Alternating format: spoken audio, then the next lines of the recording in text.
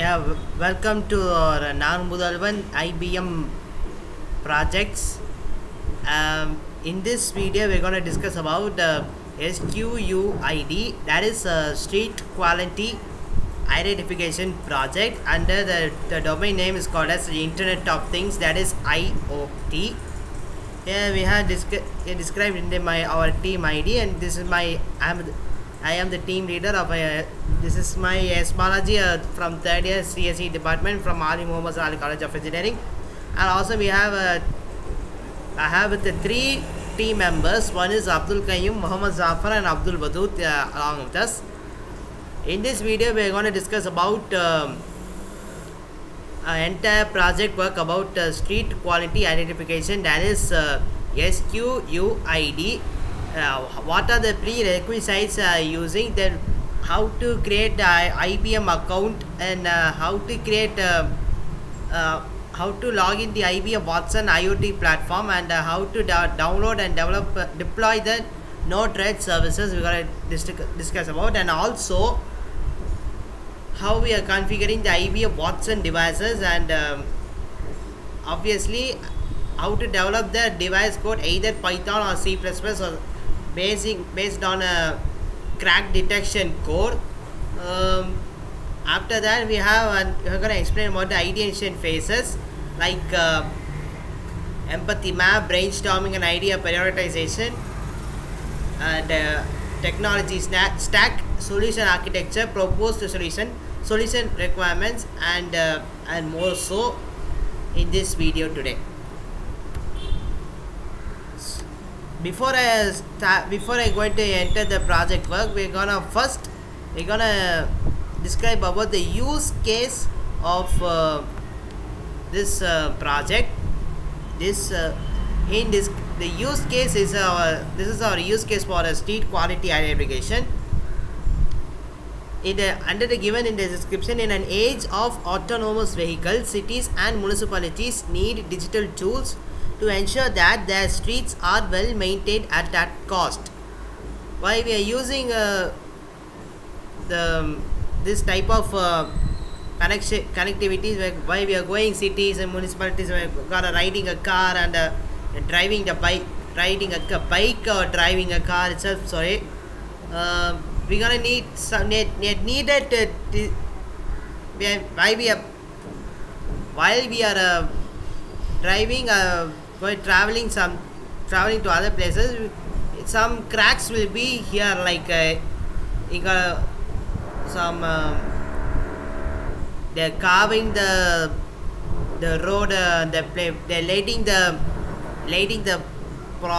road management and to relating again, and the road, and because of some cracks are here because due to maybe some natural disasters, like maybe some earthquakes, tsunamis, latestly heavy rainfall too. So after that they underneath it for using the digital tools, like some Arduino based we have seen. Then we have some more equipments. We are using this. We are getting output, right output, so that the program will be executed with that lowest cost ever. That's why they have well maintained their streets at the very lowest cost. To this end, we have created SQUID, a low-cost data platform that integrates open source technologies. That is, they have said no. There's a low-cost data platform. This is used to save our money, to get rid of money, huge money, that while we are developing our project, to combine street imagery and ride quality data to provide a visual ground truth for all the city streets. They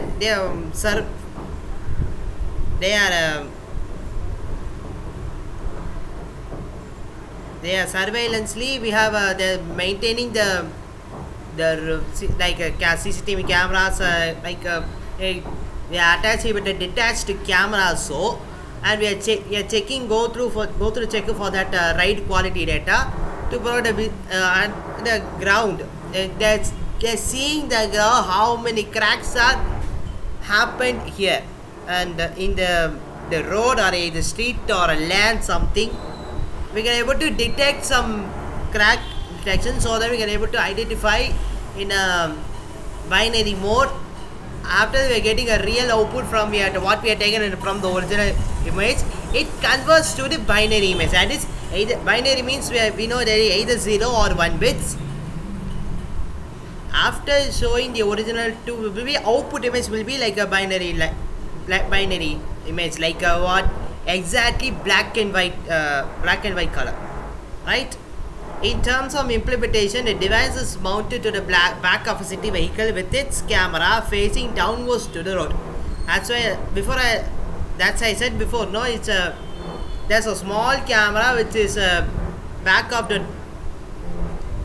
the car, maybe a car or a cycle, or should be a bike, or should be a lorry, or should be a van.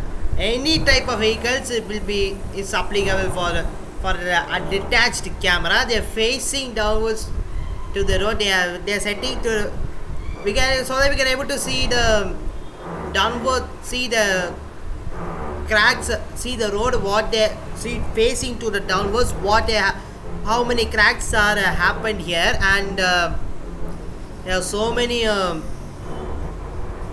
cracks will be available. How we can able to detect it, we can able to identify it, right?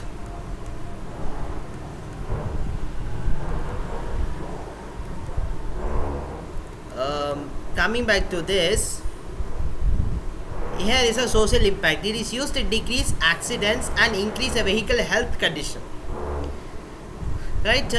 In this, in day-to-day life, we have faced many. They have faced many accidents, and few of the people they sacrificed their life because of their accidents, and the major cause of accident is a cracking effect in the road, because some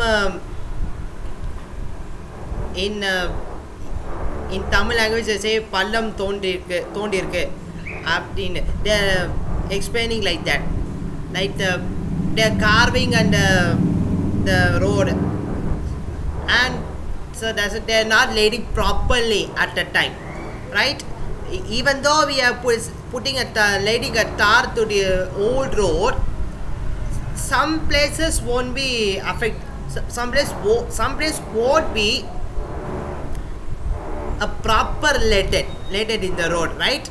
So that's a major cause of decreased accidents, and that's a major cause of all the accidents. And in day by day, in year wise, as we said, as the statistics of a year wise regarding accidents, more than 500 or 1000 plus accidents happened because of the crack effects, right? And we should able to detect it while we are using this this type of equipment, and also it increases a vehicle health condition, right? With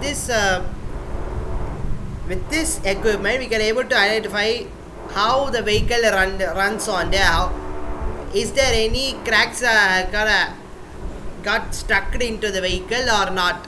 So we are just checking the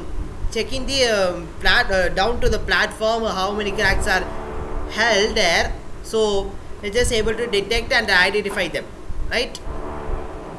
Then coming to the business model or an impact, it decreases road complaints to government. In so many places we are the people they are giving the paper, they are concerned the complaints to the government, because in one place the road is not properly laid, another places that happened in another place because some heavy rainfall will happened, and this place also road was not laid properly because of earthquake, and some major natural disasters will happen, or either man-made disasters also happen there. So that's the reason they are protesting against while we are not doing the properly letting the road letting the road properly. So that's I'm they experienced once. Some places you got stuck with their vehicles, and also their even big vehicles also they are affected severely by cracking efforts. So this is where in this type of equipment or a requirement, you can able to solve this problem by using this Arduino based equipment. Something maybe the proper letter road, so this will be able to prevent the more number of accidents, and it decreases more. So that's why it decreases road complaints to government, right? Then coming to the recommended technology stack, in this project Python is used, Flask is there used, computer vision is used, and Raspberry Pi that is used. But in this project we have implemented Python code, and then Arduino based fault detector source code, and also how the Node-RED services they are implemented it. So that's why they given in the reference in the below. They are given in the link in the reference below. That is https://maker.pro/arduino/tutorial/ how to build a fault detector with the Arduino. They are given the link below. So in this link we can able to clarify the things regarding this project, right? Then we are skipping to the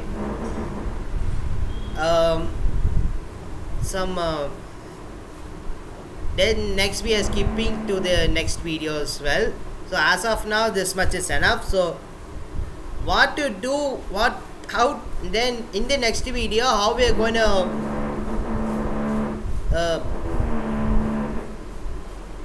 and upcoming in the next video, how we have to create IBM account creation, how we have to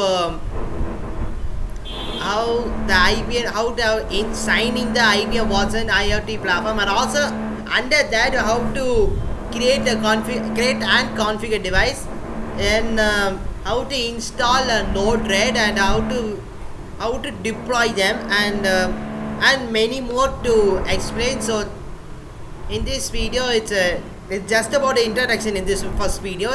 Next video will be then as I said, no, the IBM cloud creation, Watson IoT platform creation, and Node-RED installation. How we are install how to develop the device sources, we gotta explain in the next video. But as of now we're just ending the first video itself. Thank you.